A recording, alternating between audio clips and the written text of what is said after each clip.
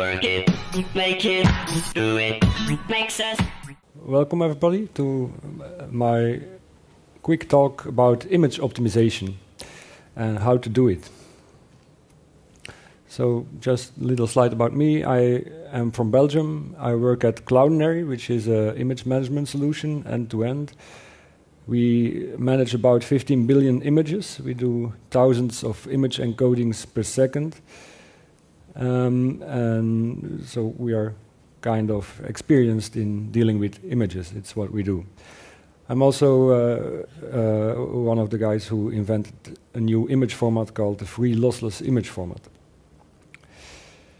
So why does image optimization matter? Well, 65% of an average website is images in terms of bytes. And moreover, most of these images are part of the content of the website, just like the HTML. So unlike, say, the style sheets or the JavaScript or the fonts, which are things that don't change very often, images do change very often. So there's not much opportunity for client-side caching of it.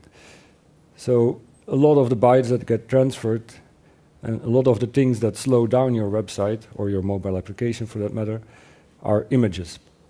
So if you're optimizing things, it's the first thing you should look at. So there are different kinds of images, and one type of images is vector images, which are scalable by design.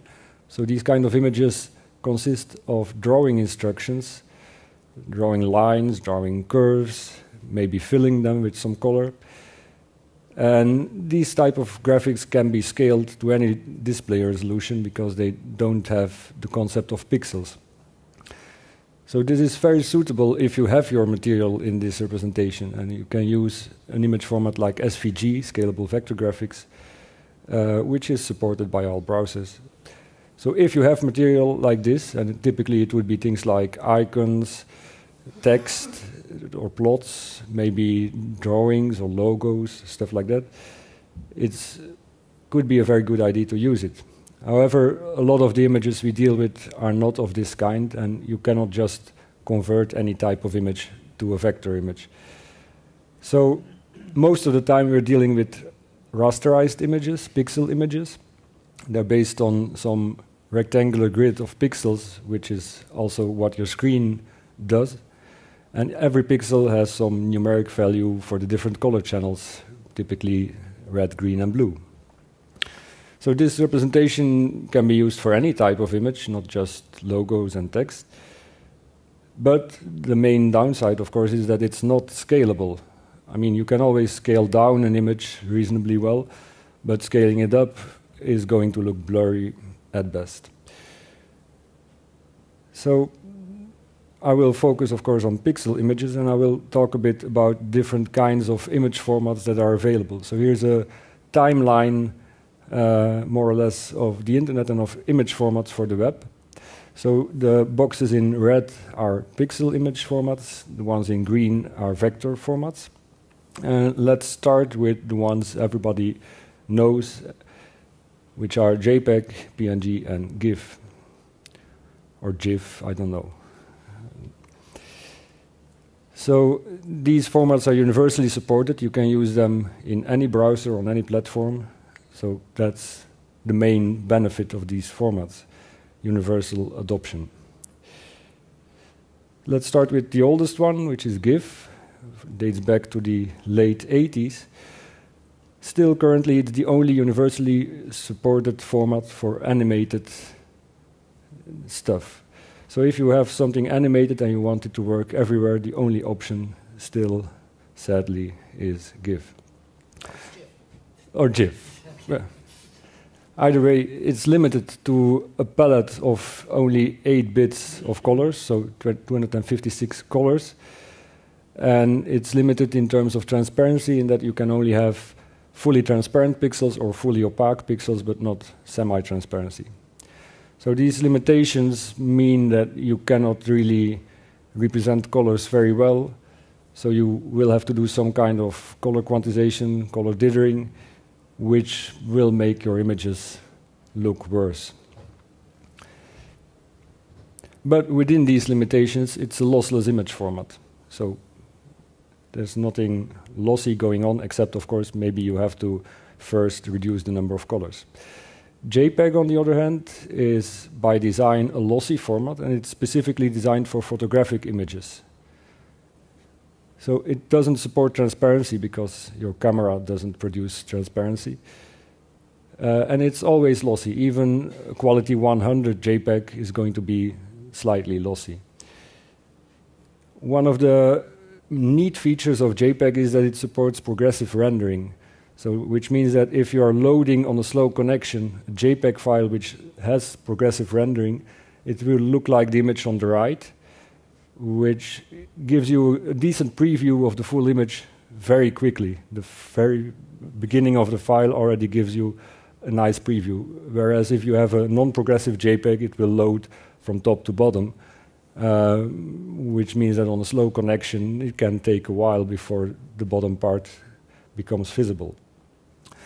So the progressive one is incrementally refining the quality of the image, but you can see it already looks as if it is completely loaded, while it's actually still loading at the moment, but you cannot really see that.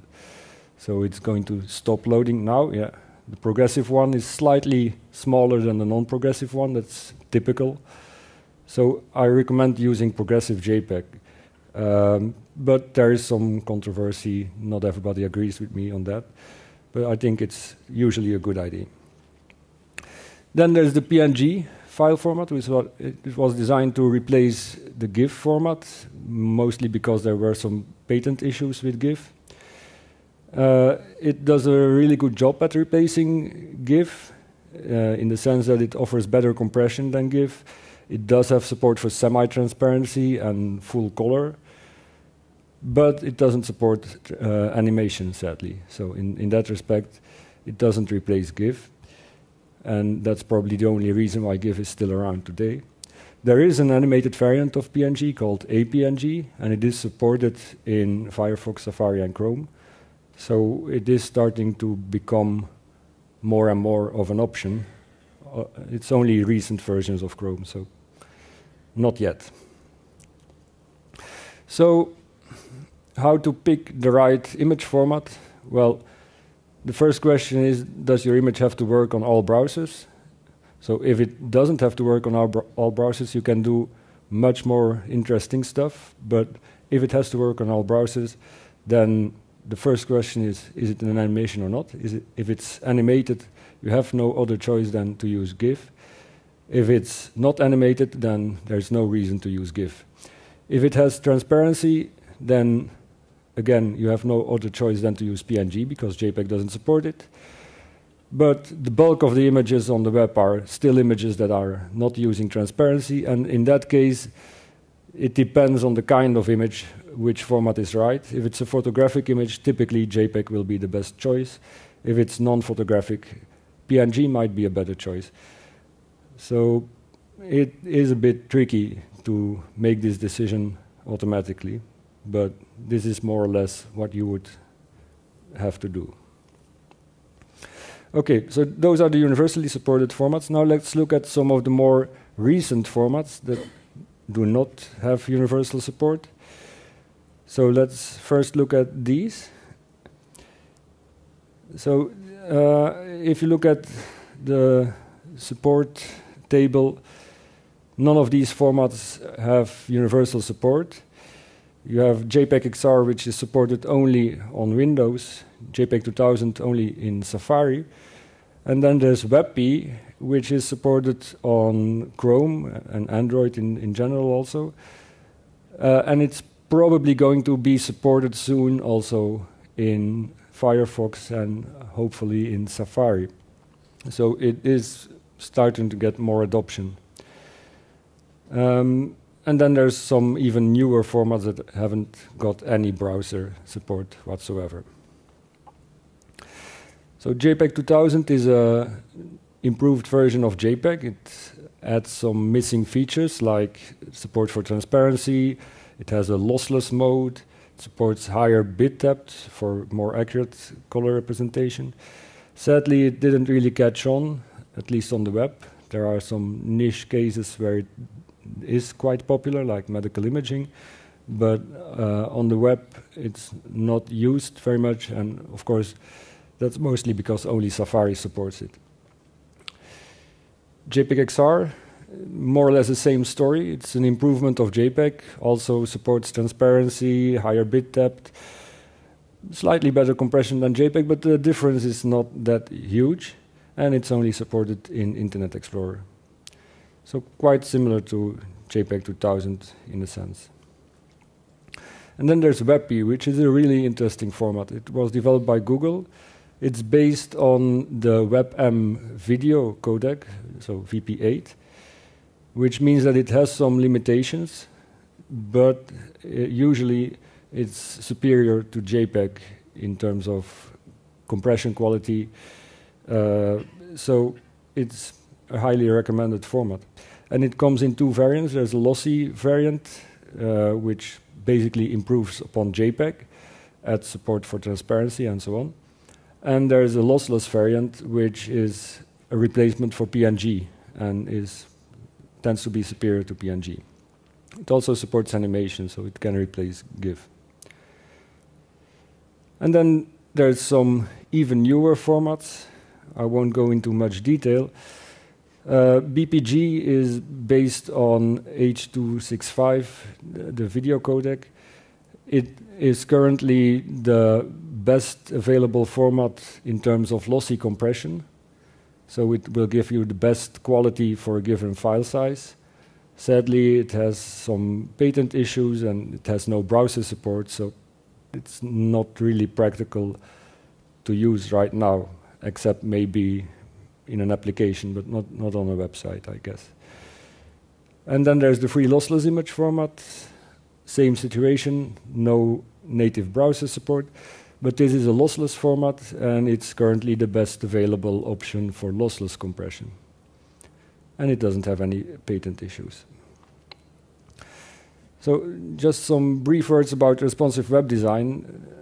10 years ago, it would be acceptable to have websites like this, and actually this is an example from last week, so you can still find these kind of websites, where you design the website for a fixed viewport width, and well, you just say to people, if you don't have this screen resolution, it's your problem. That's today no longer acceptable. We have a variety of devices which people use to browse the internet.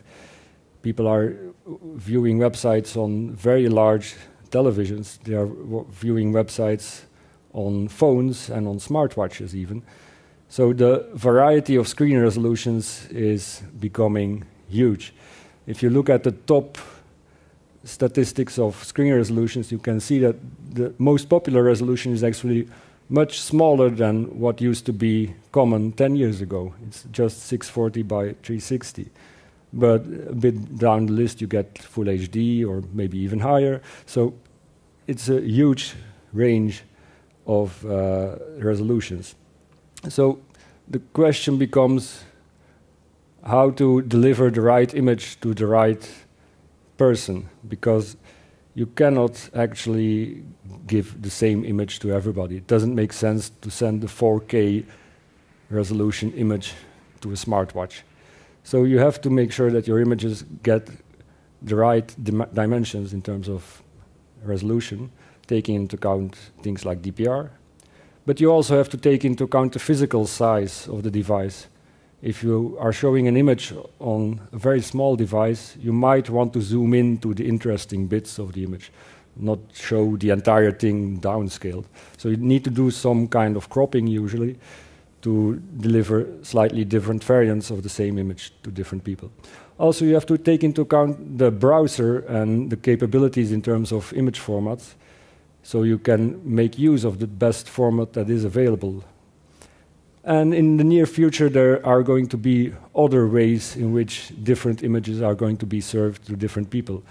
For instance, wide gamut displays are becoming more and more of a thing, and you might want to send different versions of an image depending on this as well. And finally, bandwidth considerations are also important to take into account.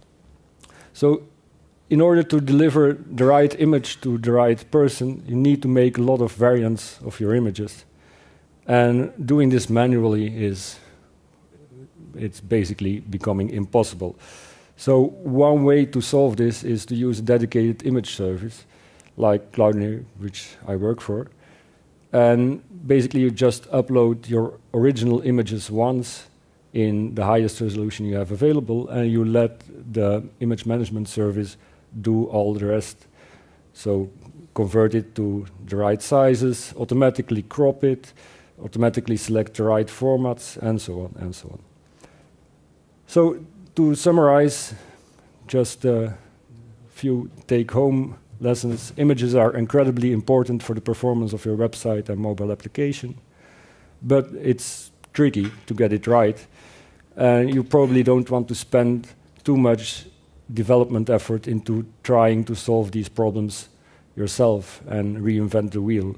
So I would suggest to automate this process, use one of the existing services to take the hassle out of it, and let people who know what they're doing do their thing. But that's just my suggestion. Any questions? Yeah? Yeah, what are the issues related to progressive JPEG? The controversy is mostly about, well, in a progressive JPEG, you first get a blurry version of the image, and it gets better and better. And according to some people, this can give you a bad first impression of a website, because the image looks bad and you don't wait for it to fully load. Whereas in a non-progressive, you see the image load, so you know the pixels you can see, they are at the highest quality already. So it's a psychological issue, I guess. But there are some different opinions about what is best. There's also performance things, like progressive JPEGs take a bit more memory to decode. But yeah, I think most people would agree that progressive JPEG is the right thing to do.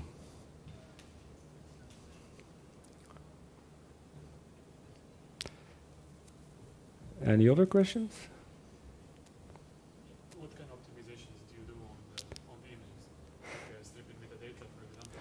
Yeah, stripping metadata is obvious, but well, in lossy compression, there's many ways to compress an image. You can select quality settings, but there's various knobs you can turn.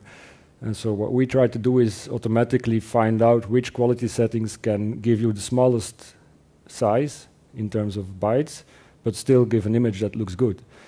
Because you cannot just save everything as, say, a quality 70 JPEG. That's not going to work. Some images will have artifacts, while other images, they might look fine as a quality 50 JPEG. So it depends on the image, and you need some clever heuristics to figure out how far you can go, basically. And do you do that then? Yeah, yeah. How about the smaller images, the zooming? You're defining some kind of gravity or something like that to zoom in, actually? Yeah. The image for smaller size? And so the question is, what about the cropping, the zooming in? So we also have algorithms for that. So for instance, based on face detection and other kinds of heuristics, we zoom in on the parts that are most likely to be the focal area of the image. So you can automatically crop without you knowing in advance where you want to crop. We can figure out what part you want to keep and what you want to crop out. Could you comment on what you do better than your competitors, like ImageX or Kraken, or technically speaking, not in terms of pricing or anything like that? Yeah, I don't know about pricing.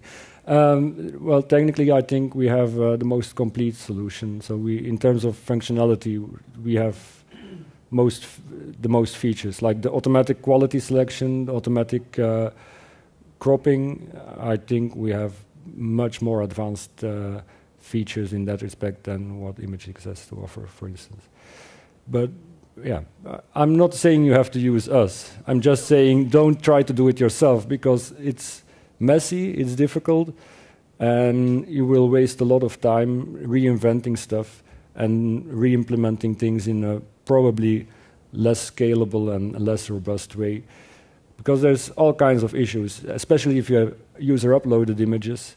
There's also security risks involved, maliciously crafted input images and so on. We had the image tragic problem some time ago. So it can be dangerous to do your homebrew solution stuff.